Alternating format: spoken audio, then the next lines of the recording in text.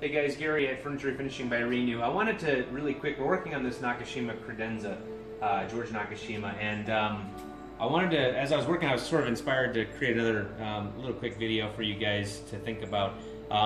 You know, one of the funny things is when you're looking at furniture and you're looking at a price tag, and sometimes you know, the design is all you're seeing, but you're not seeing the details, and so sometimes you see a high price tag on something and you're wondering why, and why is it worth it. So, you know, George Nakashima specialized in really creating simple furniture. That was his big thing. It should be really simple, very basic, but timeless, and also it should stand the test of time. So things like this is the base of this credenza. We have it off while we're oiling it. You know, he joined the legs here, the pedestal, to these runners using this little notch. And again, you would never see this in a gallery, in a store, if you were to buy this piece. But this notch makes this joint so much stronger. It takes more time to do it, but it makes this super strong compared to if you had just, you know, slid this full piece in without notching it. So those are the little details that once it's assembled, you wouldn't really even notice it. The other thing is on the shelves inside, I'm going to grab a shelf here.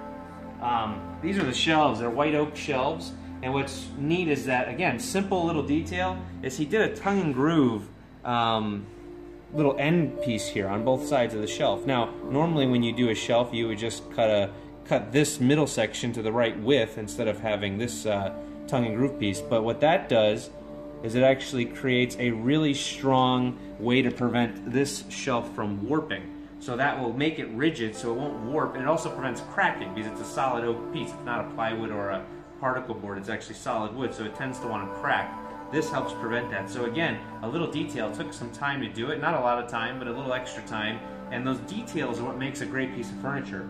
Now, this Nakashima piece, if you were to buy it from a dealer today, it would probably run you between $15,000 and $25,000 roughly. That's a lot of money, but it's because it's George Nakashima. There are a lot of fantastic woodworkers out there that you can find that have small shops all across the country that can make furniture like this for you. It will still be more than, you know, going to the local big box store, but in the end, this piece here literally can last hundreds of years if it's maintained. I mean, it can just be re-oiled over the years and kept up, handed down. This is a second generation owner now that has this. It's worth it. When you talk about sustainability, this is sustainable. The finish is sustainable, the wood is sustainable, everything, and it's going to last and last and last, and that's the best way to furnish your life if you're able to. And sometimes I'm not about the quantity of items you have, but the quality of them. So George Nakashima understood that. That was his philosophy. That's our philosophy here. When you're talking about sustainability, restoring an old piece, refinishing an old piece is a great way to do that on a budget, where you can take an old piece and bring it back to life.